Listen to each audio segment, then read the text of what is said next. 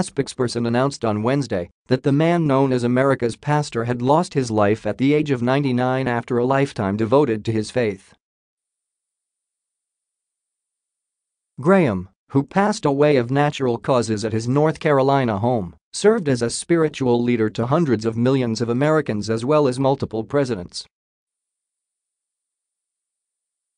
He is survived by his 5 children with wife Ruth Bell, who passed away in 2007, and 19 grandchildren. The great Billy Graham is dead. There was nobody like him. He will be missed by Christians and all religions. A very special man, wrote President Trump. Graham was a confidant to President Dwight Eisenhower and President George W.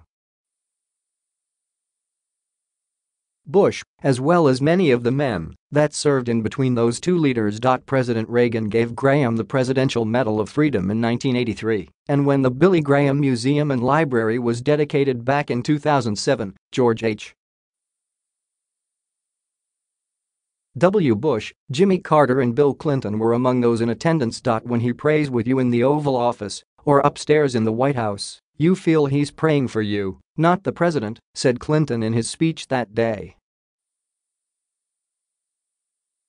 Graham also traveled extensively, giving leadership summits and preaching over 185 countries, while also becoming the first spiritual leader to take advantage of telecasts, reaching millions through television and radio appearances. In the end, he preached to over 200 million people over the course of his lifetime, and at one point prayed with every single president since Harry Truman. He was close with Dr. Martin Luther King as well, who credited Graham with playing a huge role in the success of the civil rights movement. Graham refused to segregate his audiences starting in 1953 and would later decline invitations to hold one of his famed crusades in South Africa during apartheid. Had it not been for the ministry of my good friend Dr. Billy Graham, my work in the civil rights movement would not have been as successful as it has been, said Dr. King of Graham. He was also a huge inspiration to Vice President Mike Pence, who shared his thoughts about Graham's passing on Twitter. Karen and I were saddened to learn of the passing of one of the greatest Americans of the century, Reverend Billy Graham. We send our deepest condolences to the Graham family, wrote Pence. Billy Graham's ministry for the gospel of Jesus Christ and his matchless voice changed the lives of millions. We mourn his passing, but I know with absolute certainty that today he heard those words, "Well done, good and faithful servant." Thank you, Billy Graham. God bless you. Former New York City Mayor Michael Bloomberg tweeted, Rev. Billy Graham held his final crusade in Queens, the most diverse county in the U.S. Fitting for someone who inspired so many people all around the world. Kathie Lee Gifford also paid tribute to Graham on Today in an interview with Megyn Kelly, just minutes after learning the news. I think the value of a life is if you can look back and say you impacted one person's life for eternity. How awesome is that? Well, Billy can look back on his life and be absolutely assured that he has impacted millions of lives for eternity, Gifford said in a tribute to Graham. The thing that I adored most about him is that he remained the most humble and giant of a man you would ever want to meet. He had this incredible, loving presence of a person for the masses, but then when you were one-on-one with him, you were the only person in the room. Rarely do people have both of those gifts. She also spoke about her reaction upon learning the news, saying, I immediately put up my hands and said, "Thank you, Lord, thank you." He has been lingering and languishing. She went on to speak about their final meeting. The last time I saw him was 4 years ago at his 95th birthday party. Frank was alive then too. We went down there. And I was sitting with his granddaughter at a table and hadn't seen him. But I knew that would be the last time I'd see him. And I said, "Can I go tell your grandfather thank you?" said Gifford. My whole family came to faith in Jesus through the Billy Graham organization. Graham may have had many famous fans, but no one was more important in his life than wife Ruth, of whom he famously said, "When it comes to spiritual things, my wife has had the greatest influence on my ministry." His children followed in his path too, with all 5 working in faith-based jobs, and his son Franklin, the current president and CEO of the Billy Graham Evangelistic Association.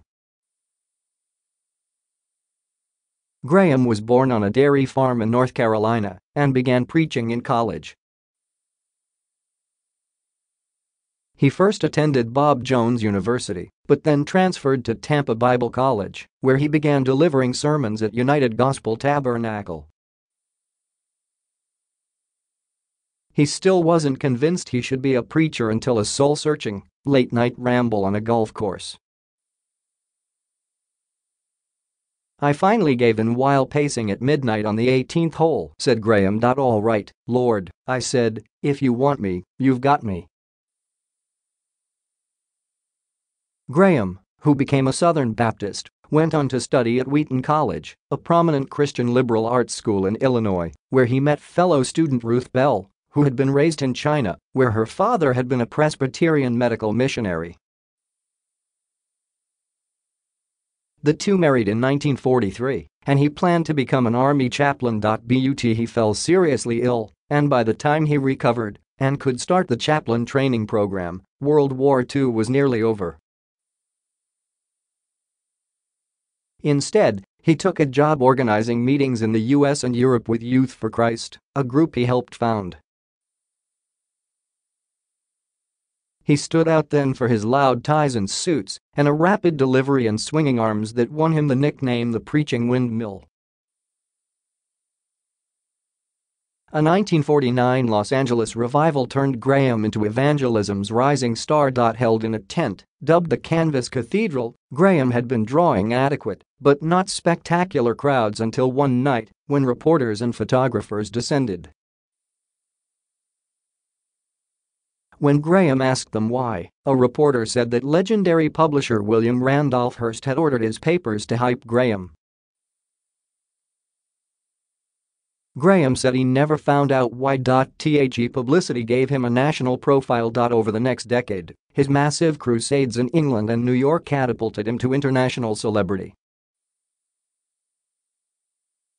His 12-week London campaign in 1954 defied expectations, drawing more than 2 million people and the respect of the British, many of whom had derided him before his arrival as little more than a slick salesman. 3 years later, he held a crusade in New York's Madison Square Garden that was so popular it was extended from 6 to 16 weeks, capped off with a rally in Times Square that packed Broadway with more than 100,000 people.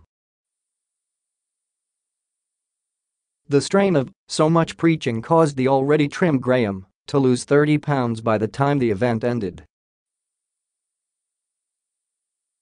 It remains his longest revival meeting ever. As his public influence grew, the preacher's stands on the social issues of his day were watched closely by supporters and critics alike. One of the most pressing was the civil rights movement. Graham was no social activist and never joined marches, which led prominent Christians such as theologian Reinhold Niebuhr to publicly condemn Graham as too moderate. Still, Graham ended racially segregated seating at his Southern Crusades in 1953, a year before the Supreme Court school integration ruling, and long refused to visit South Africa while its white regime insisted on racially segregated meetings. In a 2005 interview with the Associated Press, before his final crusade, which was held in New York, Graham said he regretted that he didn't battle for civil rights more forcefully. "I think I made a mistake when I didn't go to Selma," said Graham. "I would like to have done more." Graham more robustly took on the cause of anti-communism, making preaching against the atheist regime part of his sermons for years. Billy Graham was America's pastor. His faith in Christ and his totally honest evangelical spirit inspired people across the country and around the world, said George H. W. Bush. We will miss our good friend forever. America's most famous Mormon Mitt Romney wrote, Billy Graham lifted eyes toward heaven and instilled heaven's values in hearts.